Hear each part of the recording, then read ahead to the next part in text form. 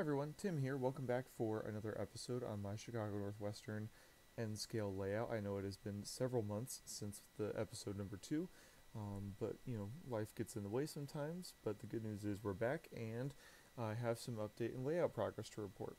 I wanted to start this episode by showing you I have my P42 custom painted P42 back, and I also have my custom painted Am Fleet coaches back for that kind of first generation 400 passenger lineup that I mentioned in the previous episode. I just tossed them on one of the test scenery bases that I had done just so you could kind of get a feel for what they look like, and I'm excited to do more with them.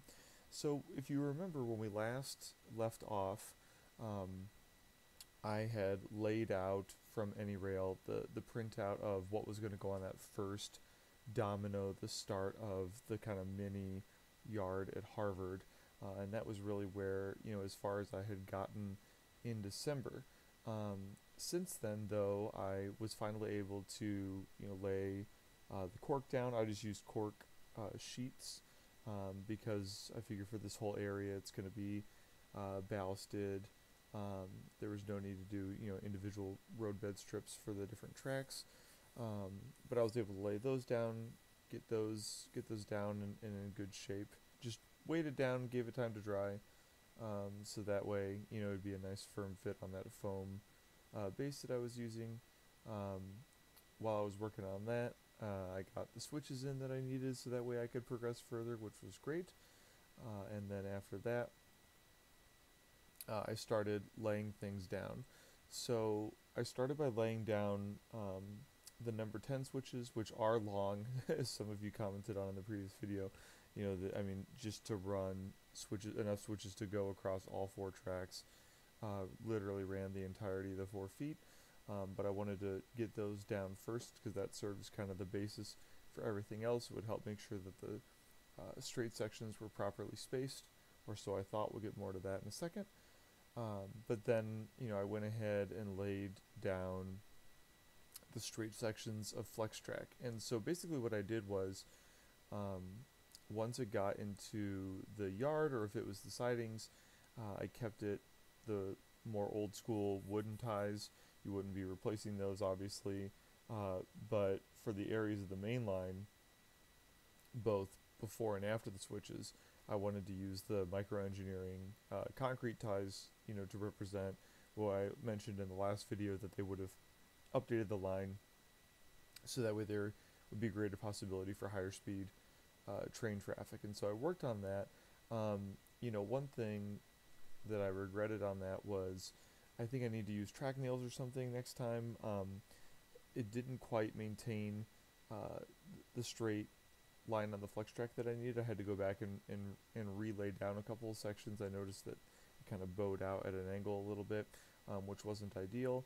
And then I went through and drilled the holes for the feeder wires for each of the four tracks. I'm going to wire each domino separately, so that way I can make sure that there's strong independent power for each of them, and then obviously connect them all using terminals.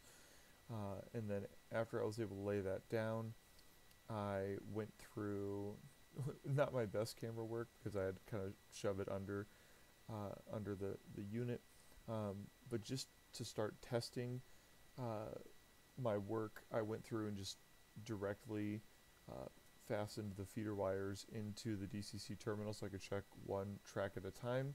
I wasn't really happy with the solder work that I did. I think either I don't have the best solder. I just ordered some on Amazon. It might not have that rosin core that you really need, or I just I don't have I have a pretty cheap soldering iron, so I ordered a little bit of a better one as well. I just couldn't seem to get the heat up. The solder really wasn't fastening to the rail and the wire like I wanted it to, and I couldn't tell if it was a temperature problem. So after I did a couple of the tracks, I paused because I was just kind of getting frustrated with it. It didn't look like it was a solid.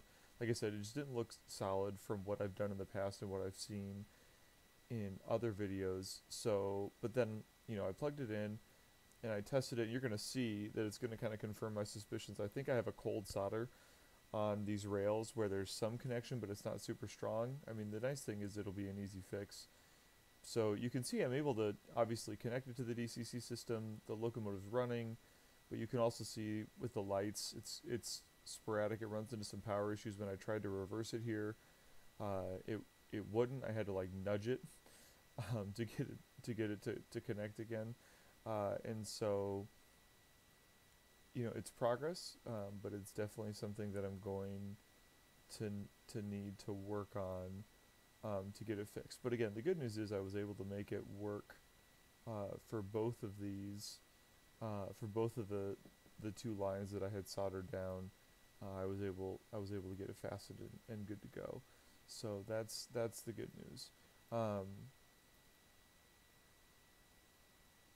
and again, even with the front track here, I ran into similar issues where it started to get inconsistent power pickup, and this locomotive ran great, as did the system when I used the Kato track, which obviously that's a huge advantage of the Kato track is you don't have to really worry about that. It's got everything built in for you that you don't need, um, but it is what it is. So, that's kind of where I'm at with this.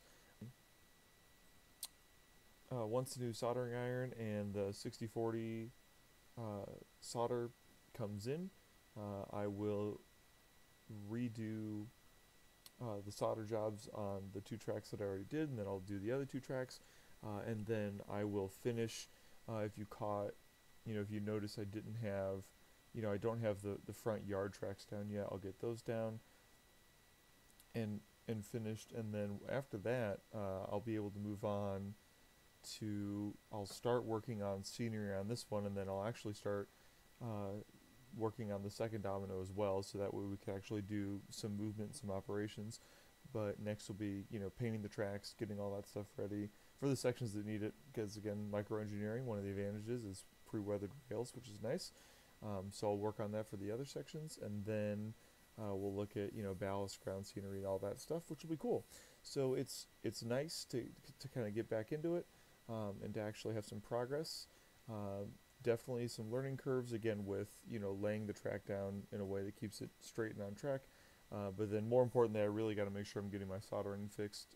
Everyone that's watching this is going to know the importance of good electrical connections, and so we'll get that sorted out. But it will definitely not take 5 months for another update. So stay tuned, and hopefully we have some more real progress next time, and then we'll go from there. So make sure to like and subscribe, and yeah, thanks everyone.